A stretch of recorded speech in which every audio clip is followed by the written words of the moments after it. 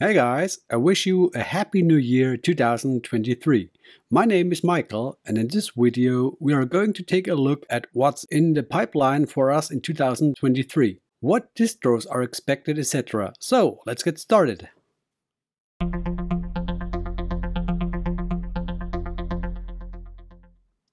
Canonical will again release two interim versions or STS versions if you would like.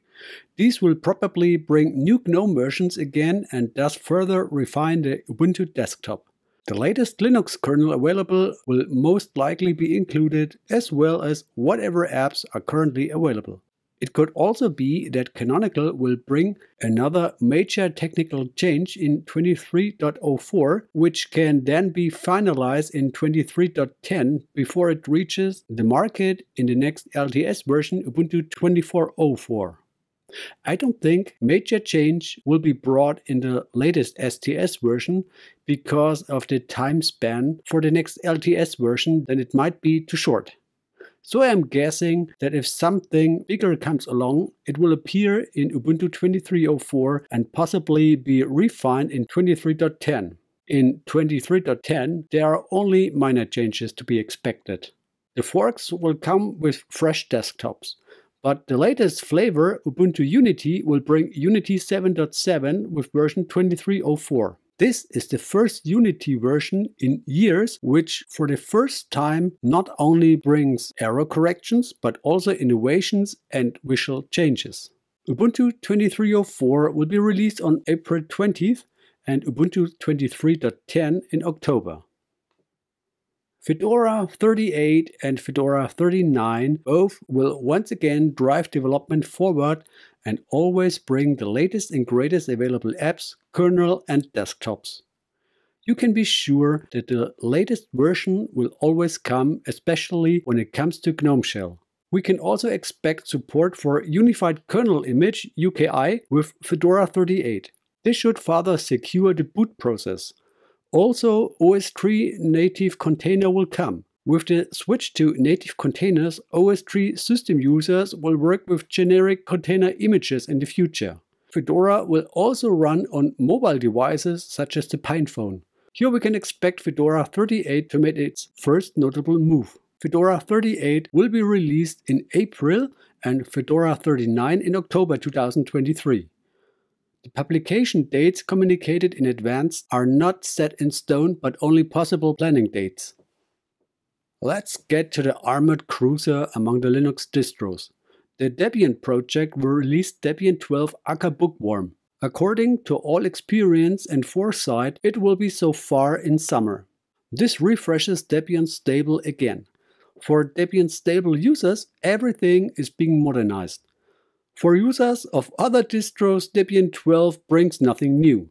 This is because Debian stable takes a long time to prepare. Testing is almost slowly frozen up over a period of round about 1 year, resulting in a new stable version. If you use Debian 11, you will not only get newer LTS kernel, but also generally fresh packages and apps, as well as newer desktops from the point of Debian's view. Traditionally, a new Debian release arrives exactly when it's ready. So there is no release date. Based on the experience with previous versions, you can expect the release of Debian 12 during the summer. OpenSUSE Leap 15.5 is expected to be the last version of Leap 15. Leap was made binary compatible with SUSE Linux Enterprise SLE with a lot of effort. However, the SLE basis will not be further developed by SUSE, but replaced by the Adaptive Linux Platform ALP. For Leap 15.5, we can expect everything that the SLE service pack brings. The Linux desktops like KDE and GNOME may also be refreshed again. This was actually the goal of Leap, a stable enterprise base with fresh desktops. The OpenSUSE Leap 15.5 roadmap is available anyway firmly. The release date was set to June 7, 2023. The Soren project will release version 17.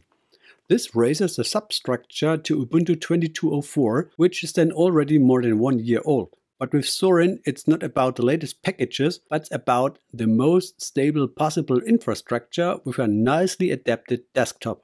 In all probability, Soren OS 17 will appear again in different versions, whereby for the Pro you have to pay a price but receiving more pre-installed apps and well-designed desktop concepts, e.g. Mac OS or Windows 11. Customers of the Pro version also receive support that covers the installation.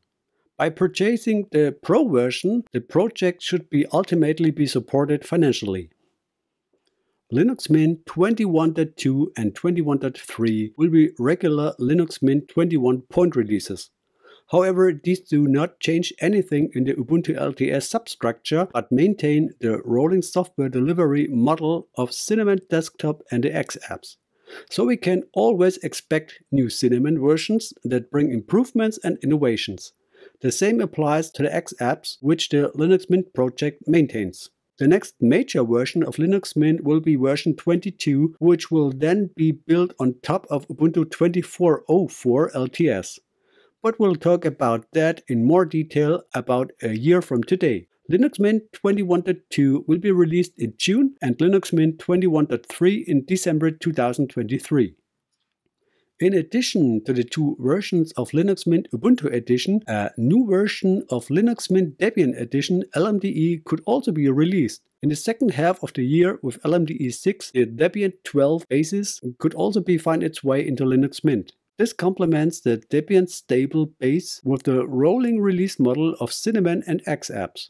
While the Debian packages traditionally age, Linux Mint always kept its desktop and apps up to date. Although LMDE 5 with Debian 11 base was released in early 2022, LMDE 6 could be released in late 2023 as Linux Mint developers accelerated development on LMDE. While LMDE previously waited several weeks for a new Cinnamon version and was therefore several weeks behind the Ubuntu version, it is now only a few days.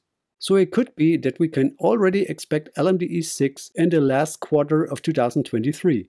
Otherwise, LMDE 6 will be a case for the video in a year from today. That's 2024. MX Linux will jump with version 22 to Debian 12 basis. The Debian stable platform will also modernize all components used by MX Linux. Similar to LMDE, Debian stable serves as a stable foundation. But unlike LMDE, MX Linux does not deliver its own desktop, but rather adapt select desktops such as XFCE or KDE to its own design guidelines and supplements them with MX tools. In addition, the MX project provides very detailed and well-maintained documentation. The detailed and lovingly prepared documentation alone is a unique selling point for MX Linux. It is not yet clear when MX Linux 22 will be released. Since MX Linux is built on top on Debian stable, a release in the second half of the year could be likely. Otherwise, MX Linux 22 will be a candidate for the 2024 contribution. The Elementary OS project has been working on version 7 since early 2022, which is based on Ubuntu 22.04. The most obvious innovation so far are new icons in the Pentium desktop. The founding dispute at the beginning of 2022 and the resulting departure of Cassidy James Bleed seems to weigh heavily on the project in terms of resources. Wayland support is still completely lacking. X11 is still a standard. The features for Pentium desktop were deleted, so the bottom line is that the Ubuntu LTS substructure will be raised from 20.04 to 22.04.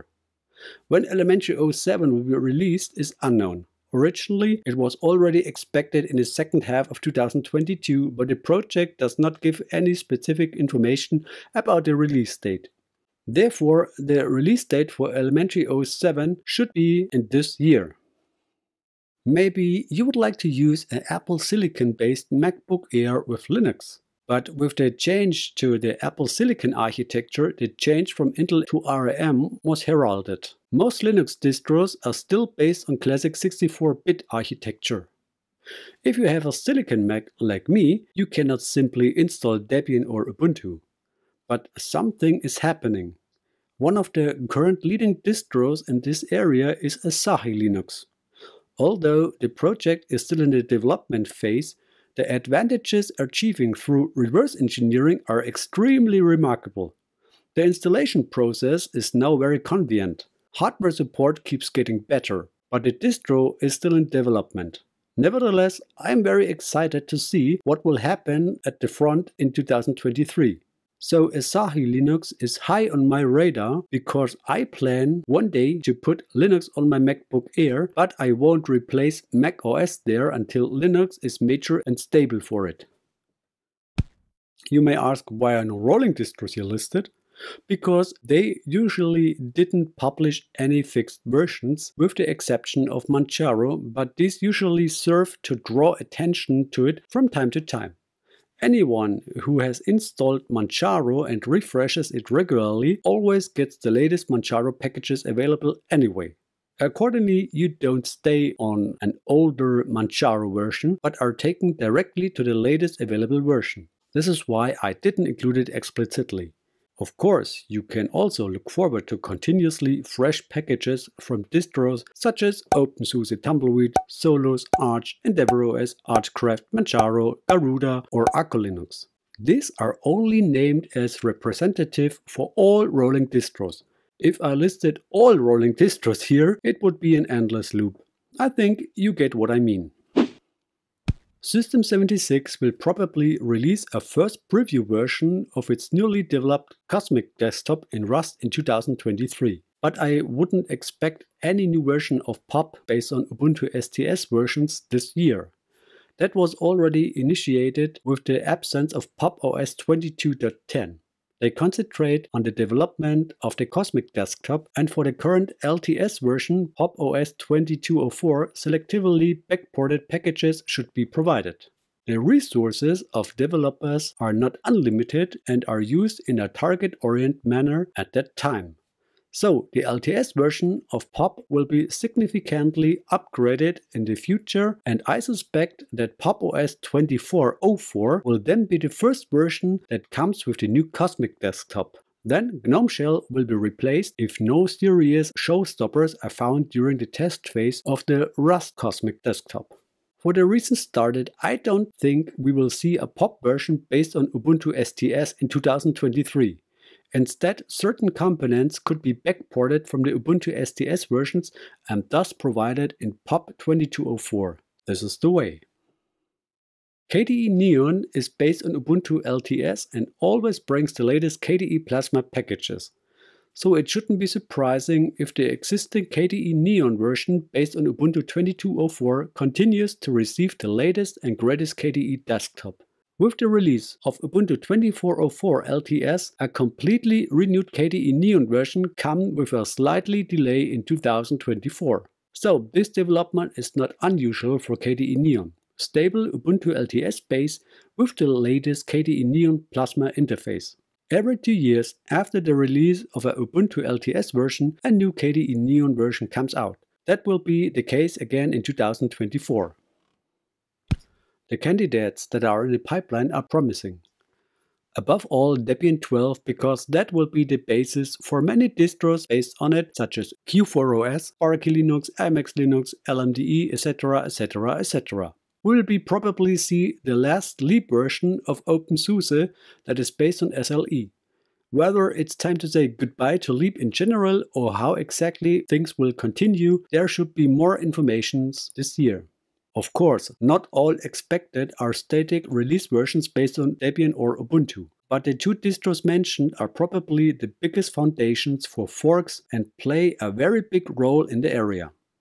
But we can also expect two Fedora versions which bring us to the latest technology and advance the overall development with GNOME on the Linux desktop.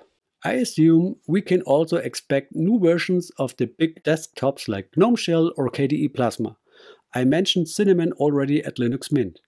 It was partly enough to collect the distros. For reason of time, I won't break it down further into the individual desktops. Just know that there is also something coming in addition to the distros. What distros are you looking forward to in 2023? If I forgot something, please write it in the comments. I'm excited to see what you come up with. I'm excited also to see what's come on distros this year. Of course, I will test the distros and present them to you, so stay tuned for what's coming. Thanks for the kind attention. If you want to see my videos in the future, now is a good time to subscribe to my channel for free. Doesn't cost you anything, but helps both of us. I would like to say thank you in advance. Take care until the next video. Bye.